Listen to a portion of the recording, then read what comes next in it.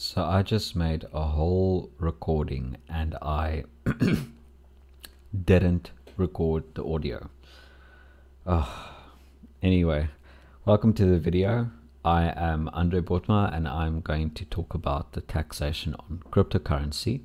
This will obviously be just an introduction of how the taxes would work for that, or at least attempt at explaining it in a bit more layman's terms so that everybody can understand or get a rough idea of how the taxation works for crypto. All right, so let's get started.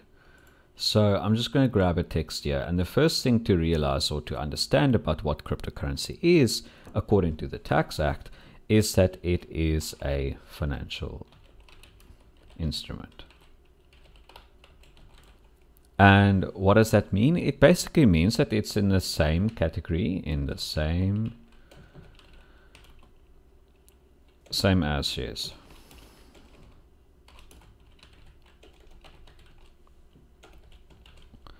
So what does that mean?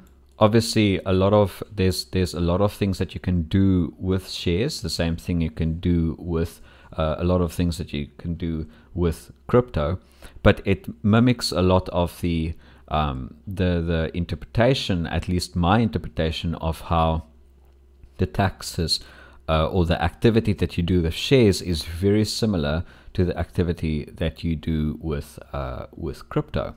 Obviously, crypto is way more can get way more complex, and this is why we have this discussion. And the reason why I know that it's tagged as a financial instrument or defined as a financial instrument in the same category as shares is when I go to the Income Tax Act, and if I just go back and I go to the definition, which is under interpretation here, Income Tax Act. Let's just be a bit patient. All right, so we've got the Income Tax Act here, and then we go all the way down to financial instruments. And a financial instrument includes any crypto asset. But what's interesting is that, there we go, there's shares. Loans are also in here. And so we've got any interest-bearing arrangements, so if you earn interest. So crypto, so SARS decided, look, the best way, or Treasury decided the best way to tax crypto is as if it's a financial instrument. Okay, so that gives you a good idea of what SARS looks at. It's taxed as a financial instrument. And so generally speaking, there are a number of things that you can do with cryptocurrency, the same that you can do with shares. But so if you go into cryptocurrency and you're simply buying crypto to hold or to hodl, hold on for dear life. Generally speaking, that would make you an investor. And these people, if they decide to sell or if they have some movements between their crypto, this will generally have capital gains tax. Most people, when they have a share portfolio with a company, generally speaking, when they exit out of certain positions, when they sell their shares, they also get a capital gains statement. It's not like it's not like the financial institution knows, oh, this person is a trader, and then they don't issue the CGT statement. So most people, at least in shares, when they invest at a company like Coronation or Allen Gray or whatever, and they sell their shares, even if it's on a shorter term, so for example 2 years, often that will be on a CGT statement, and normally that CGT statement is called an IT3C. So the misnomer that crypto is supposed to be this thing where everybody is a trader because it's similar to Krugerrands is a bit weird to me. Okay, so the first one is buying crypto to hold, with the intent that you aren't really carrying on your crypto activity as if you're a trader. And that would be the next category, is the trader. So what's a trader? So a trader, for me at least, is somebody who buys and sells crypto, who actually spends money and do a lot of extra things in order to maximize their profits in the short term.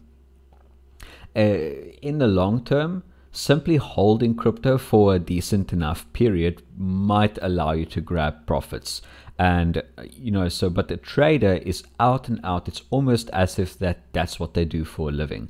They are trading in and out of positions in order to grab profits.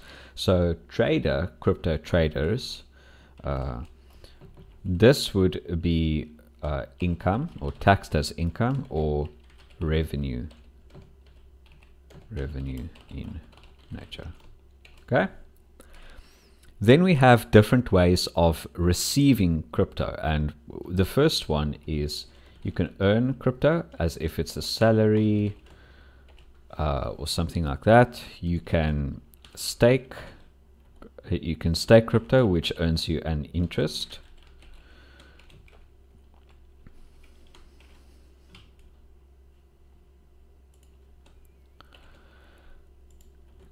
Then you have things like airdrops, where you receive crypto out of nowhere. And then you also have mining. And mining is where you've specifically set up a machine, or you've got some kind of a program that's running that allows you to earn some kind of crypto at a certain value. And these ones are generally also revenue in nature.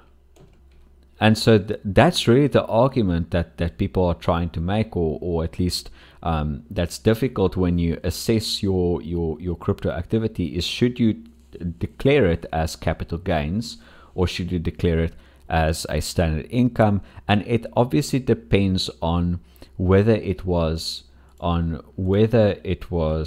as a trader, or you earned it, or you received staking rewards, or yield farming, all those interesting things, or you mined the crypto. Let me move. Okay, yeah. You mined crypto, or there was airdrops involved, or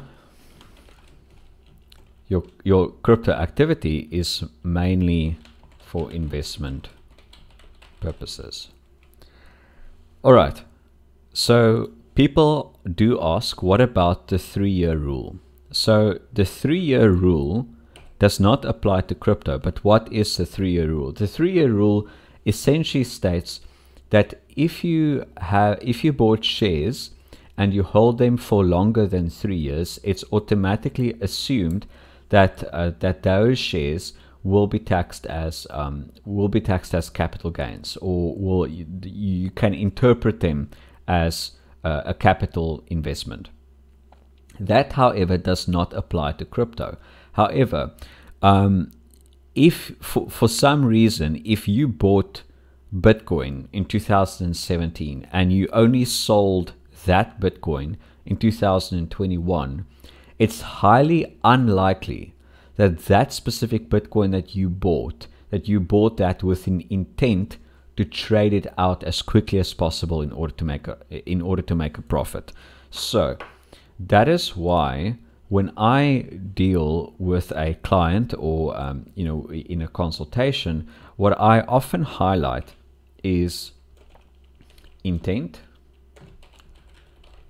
intention, reason for purchase or sale. That's the first thing. The second thing is ipse dixit.